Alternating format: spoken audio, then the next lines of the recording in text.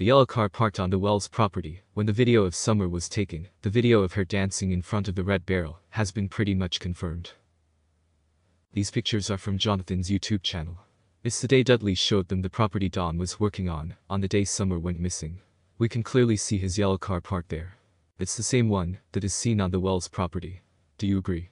So, my guess is that Dudley and Don drove in Don's work truck to their job site for the day, leaving Grandma, Candus and the kids at home. That is why I'm pretty much convinced Candus took the video of Summer dancing around that barrel. Just wanted to clear that up, since there are many questions about whose car that is. Something else that's interesting, Grandus spoke on camera, but she only had a few words to say.